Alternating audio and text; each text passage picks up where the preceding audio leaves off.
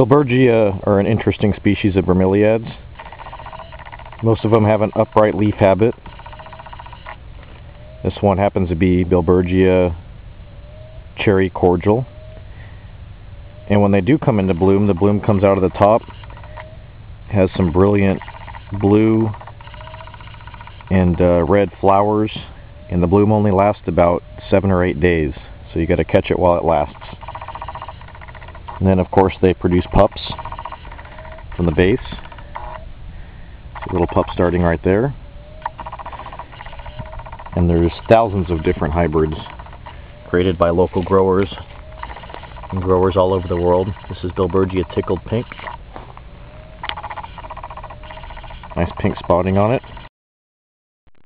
Some Billbergias can get some size to them. Here we have Billbergia caliente. It's about 2 feet tall. Other Billbergias can be variegated, like this one and this one.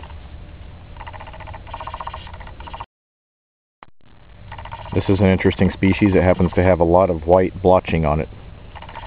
Billbergias tend to have a lot of blotching, a lot of different colors, and they all have that upright bead habit that you see there. They prefer to have direct filtered sun. Right here they get about shade half of the day. They do get some direct sun. They could probably use a little bit more shade.